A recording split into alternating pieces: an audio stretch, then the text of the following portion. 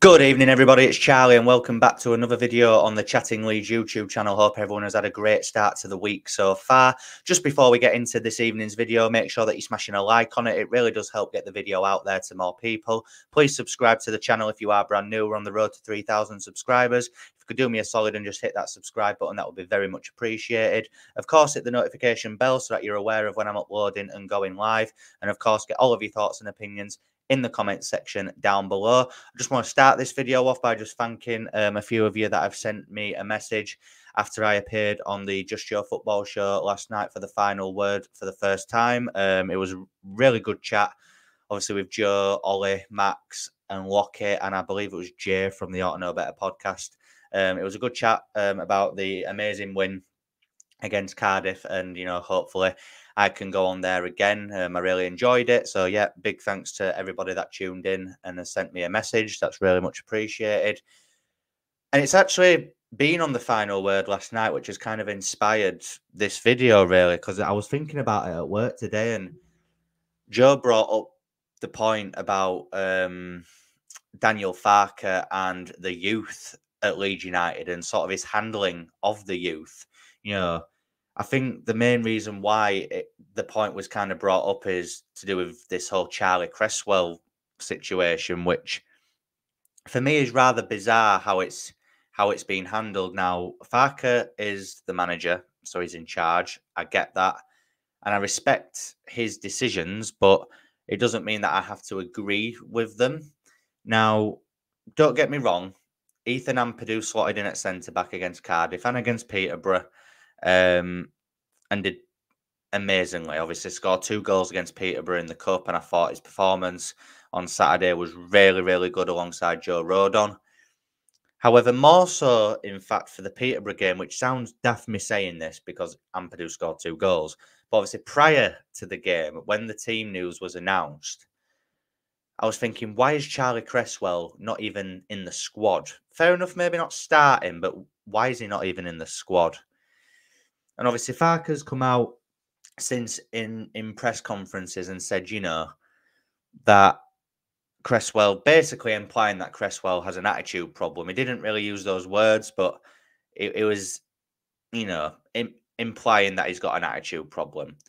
When in reality, all he's supposedly done is ask for more minutes or ask why he's not getting more minutes, which I feel like is a perfectly valid question given the injuries and issues at centre-back at the minute. You've got Strike, who's out injured. We don't know when he'll be back. He might be back for the Preston game. I'm unsure. I'm sure we'll find that out at the end of the week in the presser.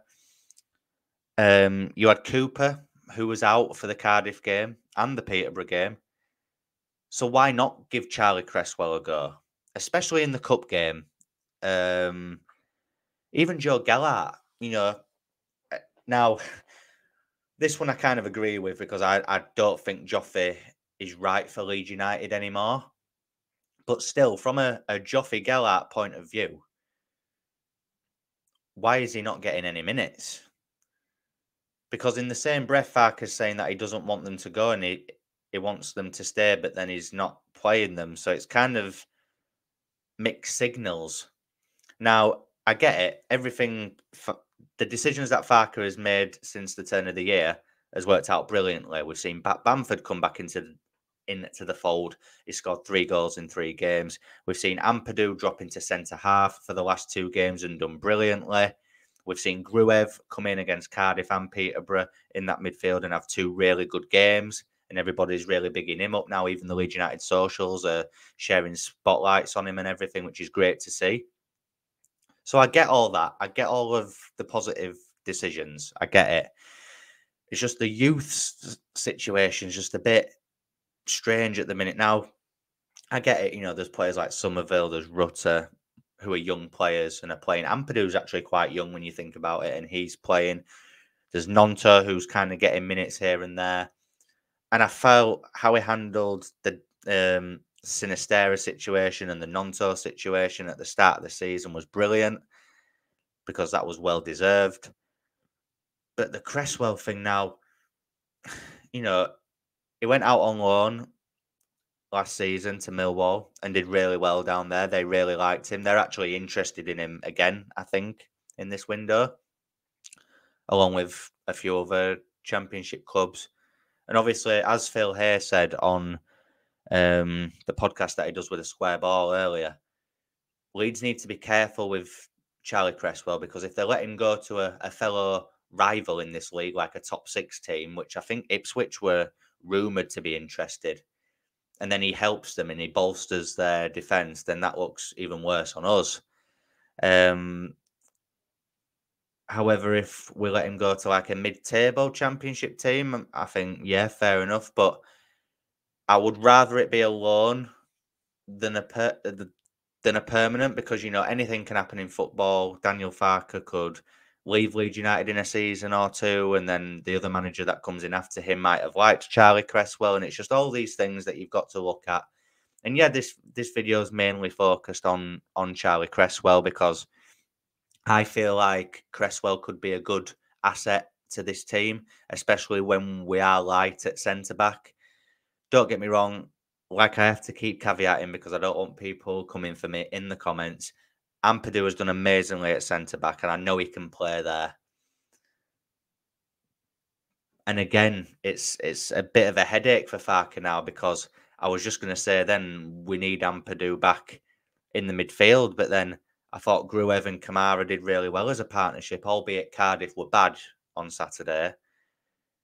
But then Ampadu's more than likely, once Strike's back, Ampadu is going to go back in midfield. So do you drop Gruev again? But then he's playing well. Then you've got Gray and Kamara, and there's loads of headaches at the minute for him, and I get that. I just think the handling of this Charlie Cresswell situation has been a little bit bizarre. And Gelhardt, he's told Cresswell and Gelhardt that he wants to keep them at the club, but then won't give them minutes. You've got Celtic and Rangers interested in Joe Gelhardt, other Championship teams as well. You've got Championship clubs interested in Charlie Cresswell. And I get it if they're not part of their plans, but let them go then. Don't say you want them to stay, but then don't give them minutes. That might be a bit of a naive way of thinking about it, and I get that he probably wants to keep him just for squad options at best, just a numbers thing. But you've got to think about it from their point of view. They will want to play football. And Cresswell, I think, could be a good asset for us. Maybe not so Joe Gelhardt anymore.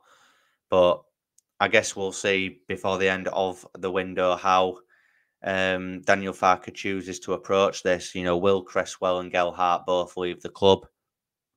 I personally think that if we have assurances that we're going to sign players, then they may be let go. But if we're not going to sign more than one or two players, I just don't know. It's a really weird one. But yeah, I just thought I'd jump on and just give my thoughts on that, guys. As I say, hit me up in the comment section with all your thoughts and opinions on the whole Charlie Cresswell situation. If you've enjoyed this video, make sure that you smash a like on it. It really does help get the video out there to more people. Please subscribe if you are brand new and hit the notification bell, and I will see you in the next one. Enjoy the rest of your evening, and I will see you in a bit. Cheers.